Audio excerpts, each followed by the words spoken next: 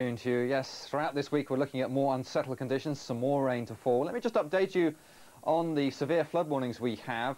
There are 6, and you can find out more information on our floodline number. That's the Environment Agency's floodline number, 0845 988 1188. And of course, not just information, but also some advice on what to do if your home is at risk of flooding. Well, this big lump of cloud you see just to the west of France and just gathering itself across the other side of the channel is the next line of rain creeping in. It'll be a while before it gets to us, already giving some wet weather through Spain and over the northwest of France, spilling its way steadily upwards across us during the course of this evening. And it's another area of low pressure and another line of cloud and rain coming around that low system.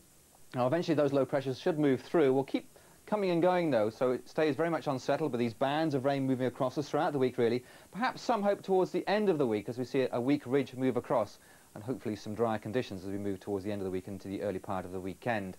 But we could have some more rain overnight tonight, and this is the Met Office weather watch for you of more heavy rain. Central and eastern England could be badly affected. Another 20 millimetres of rain is certainly not what people need to hear for those already badly affected. Now, we have some cloud and rain across Scotland right now, but a lot of dry weather around, some sunshine getting through as well, from London up through Wales into the Irish Sea, a little bit of brightness here and there, but showers gathering in the south, and some of those showers turning out to be more persistent rain later into the afternoon and early this evening.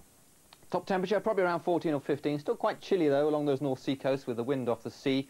Then overnight tonight we follow that rain. It starts in the south and gradually spills its way northwards, not just for eastern and central England but for the Midlands as well, and eventually into northern England and Scotland through tomorrow.